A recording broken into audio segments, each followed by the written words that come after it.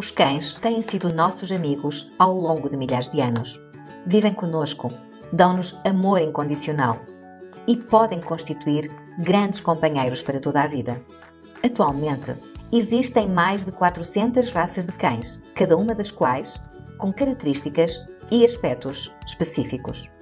Algumas raças possuem narizes curtos. Chamamos-lhes cães braquicéfalos. Estes cães são considerados por muitos adoráveis e com grande caráter. Muitas destas raças de focinho curto são muito populares, tornando muitos tutores muito felizes. A forma como muitos destes animais ressonam, arfam e se esforçam por respirar pode parecer engraçada para muitas pessoas, mas não é divertida para os cães. Estes cães não são saudáveis nem felizes. Eles sofrem e lutam por respirar durante toda a sua vida. Muitos precisam ser submetidos a cirurgia para sobreviver e, por vezes, morrem de síndrome obstrutiva das vias aéreas superiores do braquicéfalo, ou BOAS.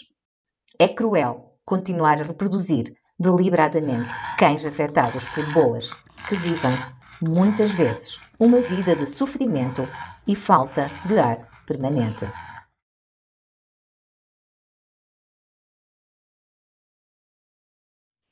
Braquicéfalo means the shape of the skull is shorter than usual. Because of exaggerated anatomical features, many short-nosed dogs suffer from devastating medical conditions. It can mean narrow nostrils in French bulldogs, compressed and thickened nasal sinuses, long soft palates in pugs, and narrow windpipe in English bulldogs. All of the structures are still there, but the box becomes much smaller. The structures simply do not fit anymore.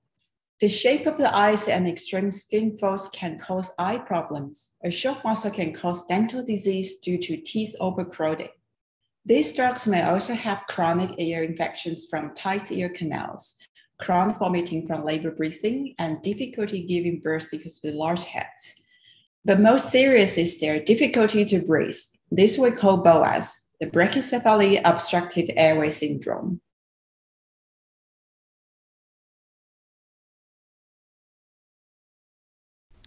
We are, as veterinarians, well suited to recognize dogs with a compromised breathing function that makes it possible to exclude them from breeding. But to implement a wise breeding selection of these dogs, that is not enough. There must also be an urge to select dogs with less exaggerated anatomical features that may result in compromised or impaired breathing function. To achieve that, we must all work together, not only veterinarians, but all the other stakeholders, the breeders, the show judges, and the media, to implement or influence the perception of a dog of these breeds with less exaggerated anatomical features, so that they will have a happy life together. Precisamos de colaborar para influenciar a percepção de um cão saudável, em vez de um com características anatómicas exageradas.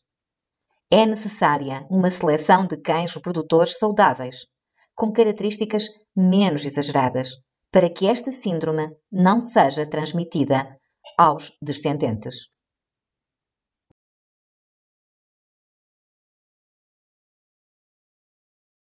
Dogs should be able to run outside without laboured breathing, eat without gasping for breath, and sleep without obstructing. We can improve the life of the individual dog with surgery, but this is not the solution. The answer lies with health-focused breeding. Less extreme is better when it comes to exaggerated conformation in dogs. This is a pug, and with a camera we are looking at the entrance of the windpipe. You can see that the entrance is nearly fully blocked, and the dog needs to work really hard to get the air in. This is a French bulldog, and we are looking at his nose. We can see that his nostrils are almost completely blocked. This dog can hardly get air in. Therefore, to get air in, it may have to keep its mouth open, which is not normal for any dog. This is a radiograph of a bulldog's windpipe, and that of a similarly sized dog. To the left, you see what a windpipe should look like, and to the right, you see a very narrowed windpipe. This is the case in some bulldogs and other short-nosed breeds. You can imagine that it's very difficult to get air into your lungs through a pipe that is too narrow.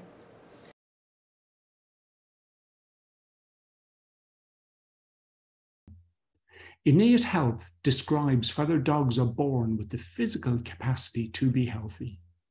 Sadly, however, many short-nosed dogs are born with very poor innate health due to their extreme physical features, such as shortened nose, bulging eyes, large head, folded skin, and lack of tail.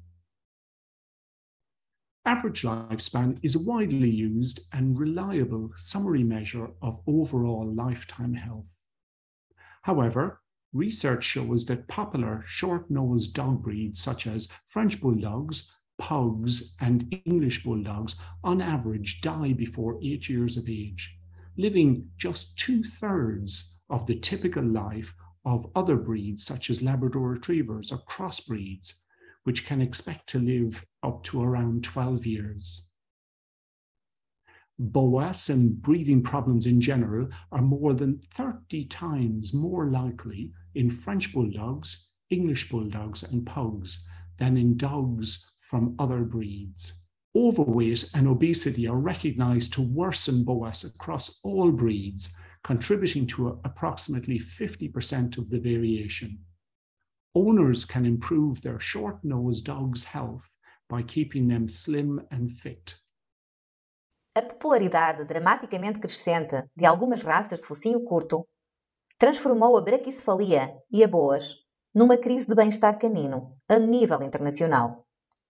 Ao longo dos últimos 20 anos, o desejo de possuir um bulldog francês tornou-se viral em todo o mundo, sendo o bulldog francês a raça atualmente mais comprada em muitos países, ultrapassando mesmo o Labrador Retriever. O bulldog inglês e o pug também cresceram em popularidade.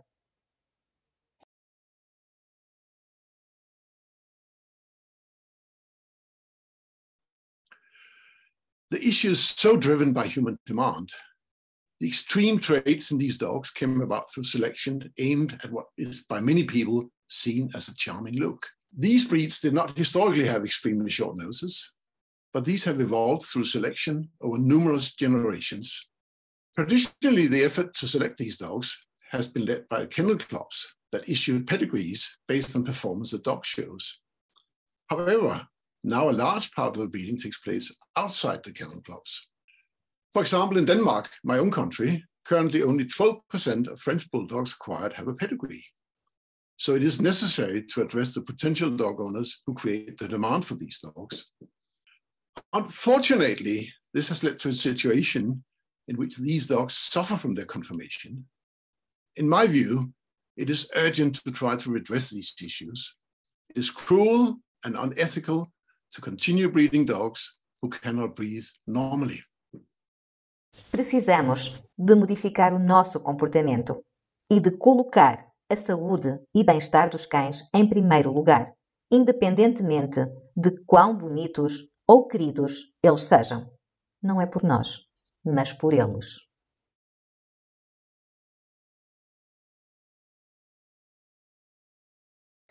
BOAS is hugely under-recognised by owners and veterinary professionals.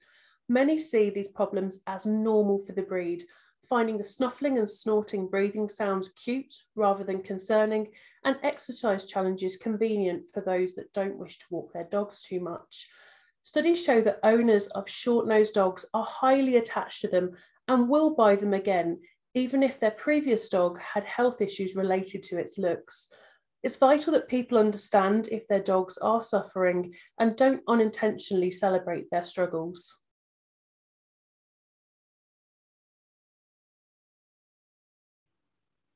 Selective breeding has created a short-nosed dog whose health has been compromised in search of cuteness.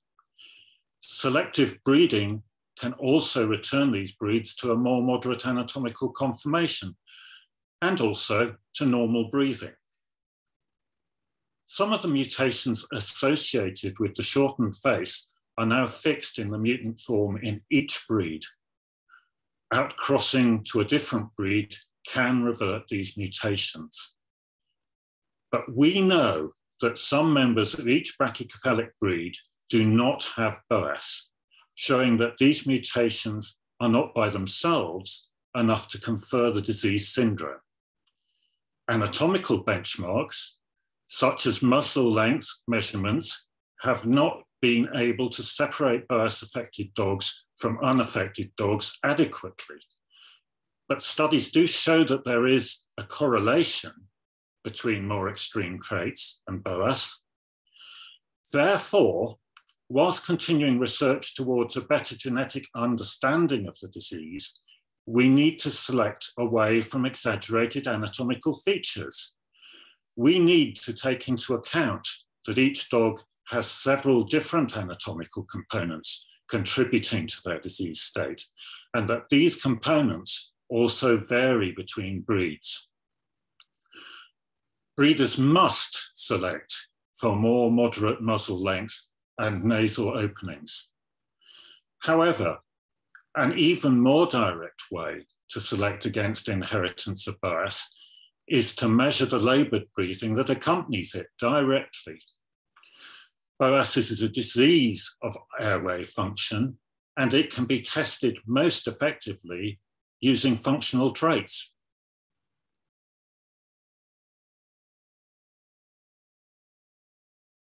Respiratory function tests have now been introduced to many countries around the world.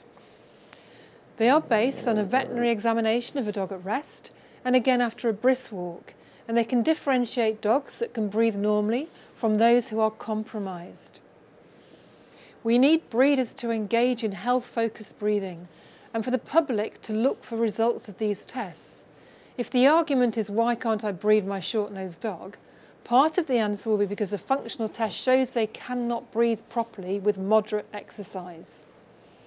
If breeders do not have the access to these tests, then they need to realistically assess whether their prospective breeding dogs can perform a brisk walk for several minutes without labouring to breathe or having noisy breathing caused by obstruction.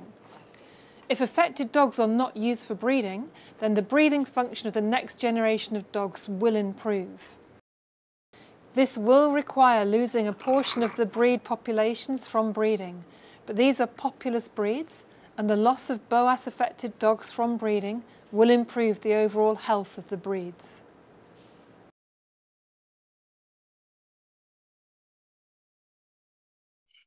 We veterinarians see short-nosed dogs presenting with the symptoms of a gasping for breath in a heat stroke.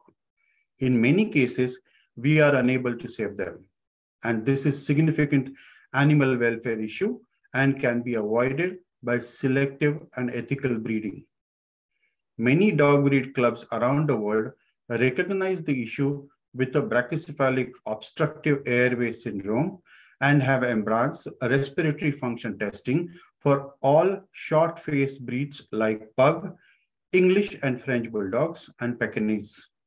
By educating the breeders and owners, we can improve the respiratory health of these short-nosed breed dogs and allow them to live a comfortable life. Este é claramente problema complexo. Envolve muitas partes interessadas, como sejam clubes internacionais e nacionais de canicultura, clubes de raças, bem como juízes de exposição, veterinários, tutores de cães e futuros tutores de cães, comércio, governos e autoridades, organizações de bem-estar animal e a comunicação social. Em muitos países, a grande maioria dos cães de focinho curto não está registada num clube de canicultura e é, legal e ilegalmente, comercializada a longa distância, incluindo através de fronteiras. Consecutivamente, banir simplesmente uma raça não resolve o problema.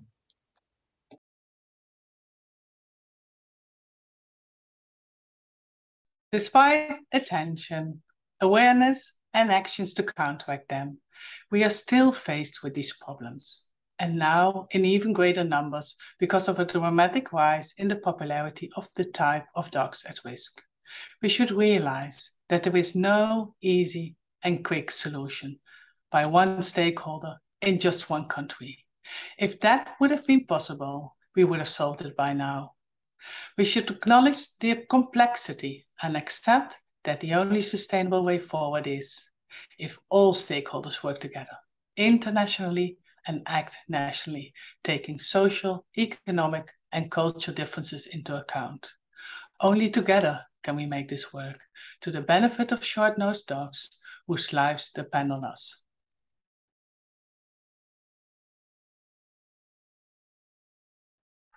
Breeders did not purposefully select for dogs with impaired breathing, but unintentionally, they did create this serious health issue.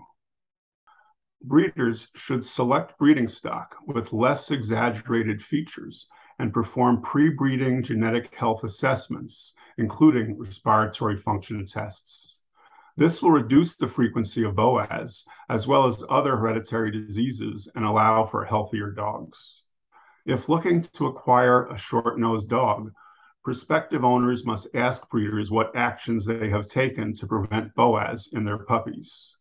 The parents and puppies should breathe without obvious noise, have open nostrils, and a functional muzzle.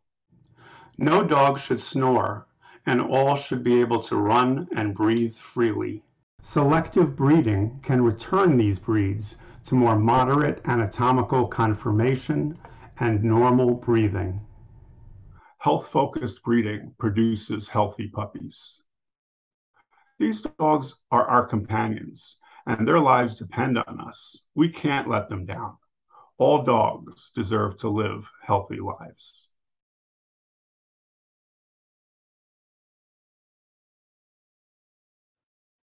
The World Small Animal Veterinary Association has produced this video to bring attention to the public on the devastating effects of brachycephalic obstructive airway syndrome seen in short-nosed dogs.